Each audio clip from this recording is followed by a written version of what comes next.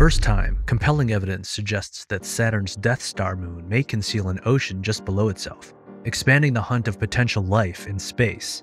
Saturn's smallest and innermost moon might be a cloaking ocean world, according to investigators, was spotted by NASA's Cassini probe in the form of a particular wobble in the moon's spinning. Mimas was given its nickname because of its similarity to the infamous battle station from Star Wars. The splashing of a fluid confined just below the frozen crust of the 246-mile diameter moon has now been proposed as the cause of wobble, according to a recent study published in the Journal of Icarus. If this is the situation, Mimas is a different kind of universe, according to findings. Alyssa Roden, a geoscientist of the Southwest Research Institute's Texas, and the research's lead author, stated in a statement, "If Mimas has an ocean, it represents a new class of small, stealth ocean worlds with surfaces that do not betray the ocean's existence. Researchers have known that the interior water ocean worlds, IWOWs, like Enceladus and Europa, have tidal mechanisms that tend to shatter their tops and display other indicators of geological activity. At the same time, Mimas appeared to be simply a solid block of ice, as Roden put it, at first sight. Mimas' surface was tricking us, and our new understanding has greatly expanded the definition of a potentially habitable world in our solar system and beyond," she added.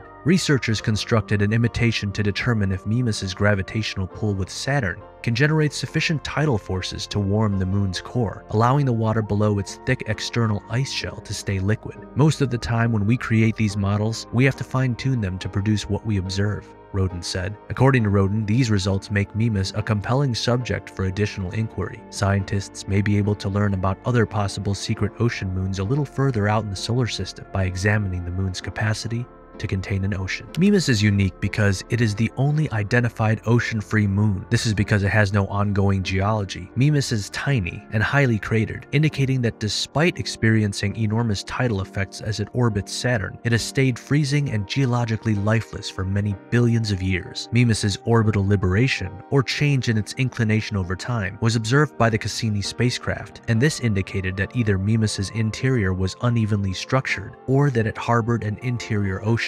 Mimas' compact size implies that any heat created would rapidly be lost to space. Therefore, it would take a precise balance of tidal heating to keep an interior ocean while maintaining an ice layer thick enough to stay frozen. Mimas is roughly 0.000063 as big as Earth. It is the 8th moon in Saturn's system and the deepest of Saturn's more giant moons, with an average orbital distance of 185,539 kilometers from Saturn. The orbit has a minor eccentricity of 0.0196, with a periapsis of 181,902 kilometers and an apoapsis at 189,176 kilometers. Mimas completes one orbit of Saturn every 0.942 days, with an approximate orbital velocity of 14.28 kilometers per second.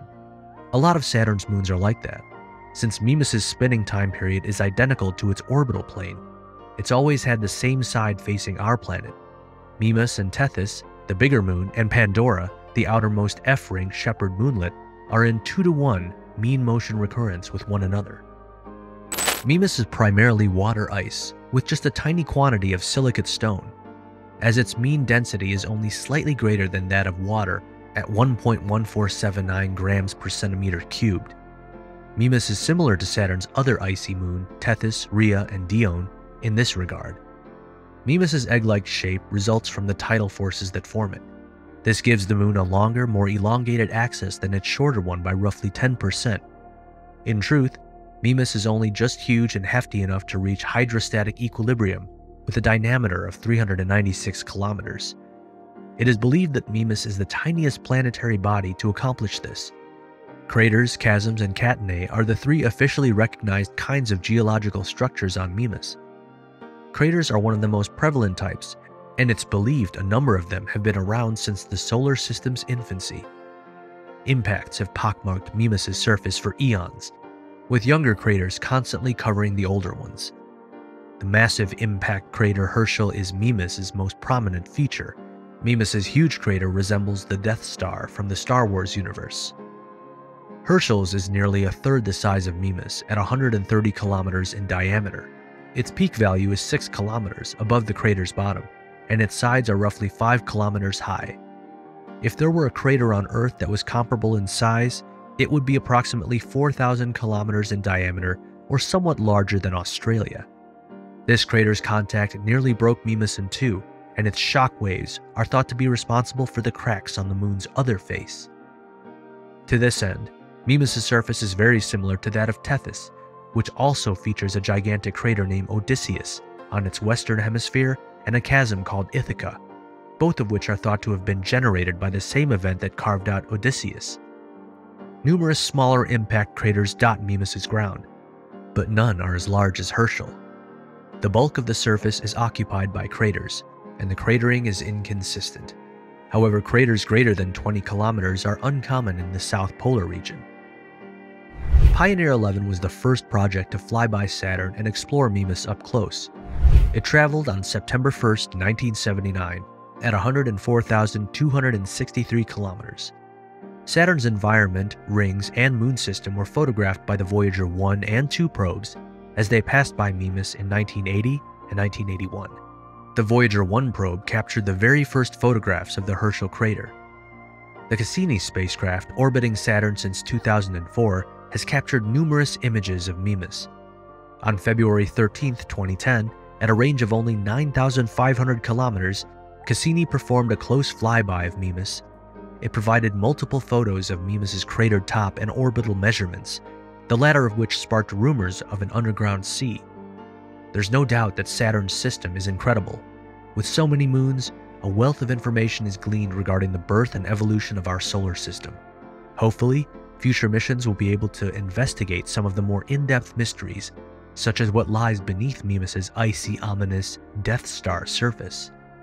Even though it was observed in 1789, the moon wasn't given its current name of Mimas until 1847.